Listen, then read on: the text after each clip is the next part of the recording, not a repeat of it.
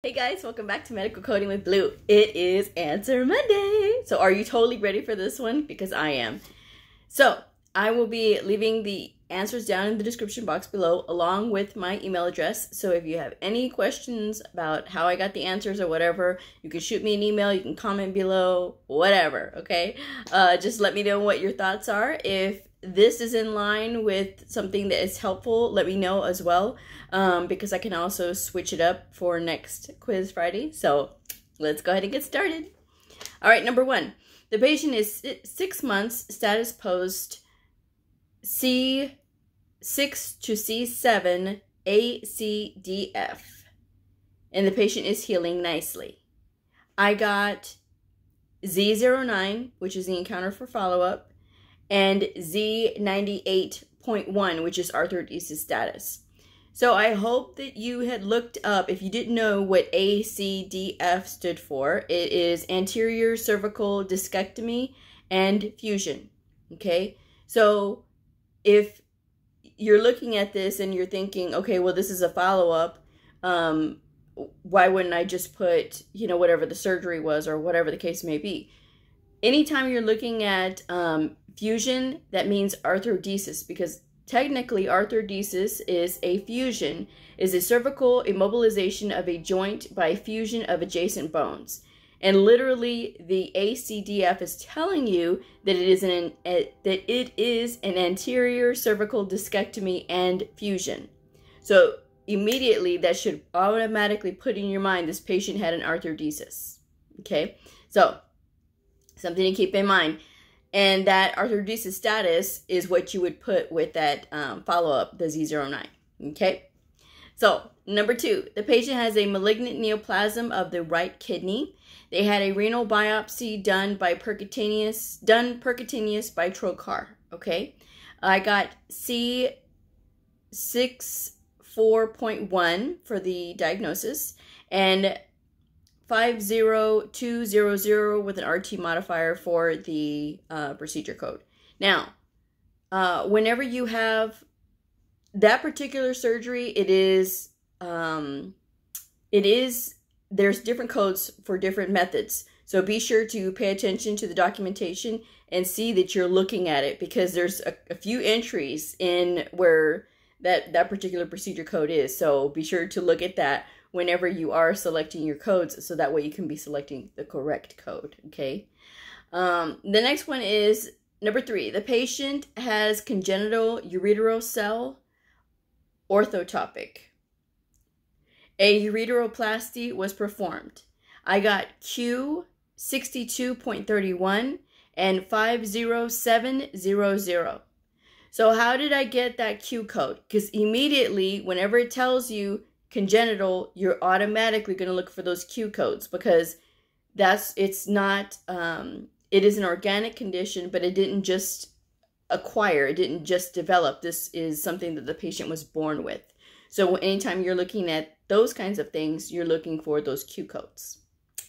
So the next one is the same patient, follow-up 6 weeks, status post surgery. What is the aftercare and procedure code? So the aftercare code would be Z48.816, which is aftercare for genitourinary, because they did the surgery for the ureteroplasty, okay? And then the procedure code would be 99024, because this patient is still in the global period. That ureteroplasty is a major 90-day global surgery, okay? So whenever you have those major surgeries, you have to pay attention to how far along in their follow-up are they, okay? And in this instance, it is 6 weeks status post. All right?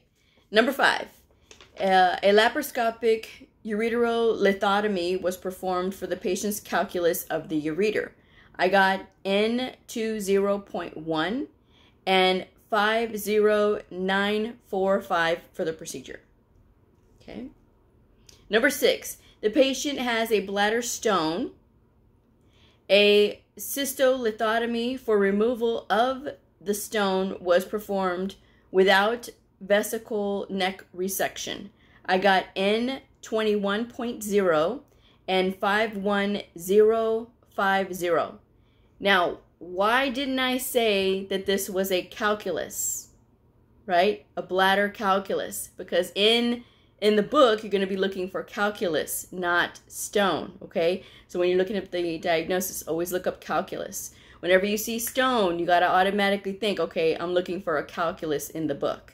Because sometimes providers are not going to use the exact words that are in the book. So they're going to document something that is not technically in the book, but as long as the word is the same, which calculus and stone is the same word, okay? Arthrodesis, we know that we're talking about a fusion, okay? So those are things that you have to think about. It is very important to expand your vocabulary when it comes to learning different words and what do these different words mean. And if something is hanging you up, like you're getting stuck or something like that, it's totally fine. Because in the beginning, I didn't know what a fusion was. I didn't know what arthrodesis meant. I didn't know any of that. It takes time, so if you're still learning, it's okay. You will get it, but you just have to devote time to learning it. And the wonderful thing about Google or any other search engine is that results are pretty instant, where you can find something. Sometimes you may have to poke around a little bit, but it's all right. You will eventually find what you're looking for. But that's something to remember. And this is why I was telling you guys I was going to try to trip you up, so...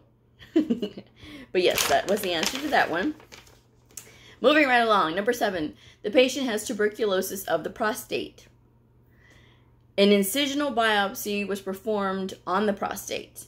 I got A, 18.14 for the tuberculosis of the prostate and 55705 for the procedure. Okay. Again, make sure that you understand what method did they use to approach for the biopsy, whether it was needle biopsy, like aspiration type biopsy, or it was incisional, okay? Something to remember. Number 8, the patient has a congenital prolapse of the urethra. A plastic repair of the urethral was performed. I got Q 64.71 for the congenital prolapse and 57230 for the procedure code. Again, whenever you see congenital, you're looking for a Q code. Okay?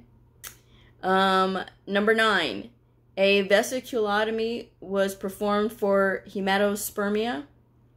I got R 36.1 for the hematospermia and 55600 for the vesiculotomy. Okay? Now, number 10. This is the one I've been excited about. So, rhinosinusitis that is chronic and hyperplastic. I got J 32.9. Now, how did I get to this? Okay, so you'll notice that you could not find rhinosinusitis. There is no entry in the index for rhinosinusitis. Okay? When that happens, when you see that, like, oh crap, I cannot find it under rhinosinusitis. I cannot find it, of course, under chronic or hyperplastic. You know, you're not going to be able to find it underneath those, okay? But what you will be able to find is rhino has to deal with the nose, okay? So remember that. Rhino deals with the nose. So when you take that off, right? When you take the rhino part off, because it's not helping you to find it in the book, but it still has to do with sinusitis. We know that the nose has sinusitis. When you're breaking it down so that you can understand, right? The nose has sinusitis. So we're looking for sinusitis now, okay? So when you start looking under sinusitis, the entry will tell you, you'll see accessory, chronic, hyperplastic, nasal, non-purulent, and purulent. So with that in mind, that is how you're going to be able to locate your code, because now we're saying the same thing. Rhino and nasal we're saying the same thing. It is literally the same thing. So that is how I was able to come up with that code, that J32.9. Again, trying to change it up so that way you guys are not just seeing like textbook, like what you would see like from a textbook. This is going to be like if you're in real life, once you get into the real world of coding and they start throwing all kinds of things at you, you guys are going to be prepared, because even though my exercises are not official, I am a freaking nerd when it comes to this medical coding stuff. I will admit it. I don't care. You know, it is my passion. It's my joy. I love doing it. And, you know, I just like to do it.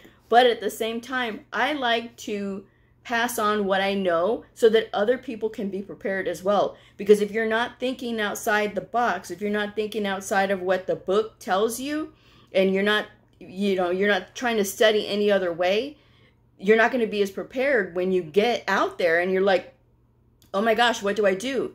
This way, you guys can be prepared with just these, you know. So this way, just sort of getting you in that mindset of thinking of things differently, getting a different approach of looking at documentation, okay? But still means the same thing, okay? Because providers will say things differently, and once you get around those providers, you will understand what I'm saying, because each one of them communicates in their own way. Sometimes I will literally sit there and, like, as I'm working on a particular provider, like, I like to spend sometimes like a whole morning with one provider, because working on their encounters, because when I do that, I'm able to like concentrate, and they have their own way of doing things, so I can get through it much more quicker rather than just jump from provider to provider.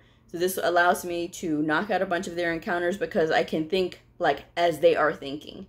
And I like when they get very conversationally in these notes, you know, like because a lot of them are using like they'll use the speakware, you know, or like Dragon, you know, like basically they talk and it'll type it for them.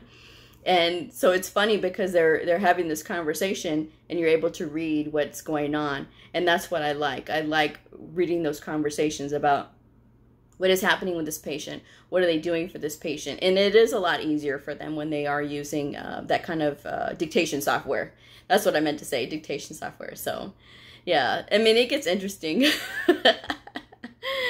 Anyway, this is going to be a very busy week during the week, because next week I have my class, and I'm very excited about that. And then this weekend I have like a lot of plans already.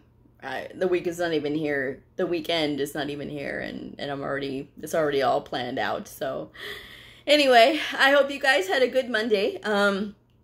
Let me know if you have any other questions, because Q&A Tuesday is in full effect. So let me know, and I will throw them on tomorrow's Q&A Tuesday.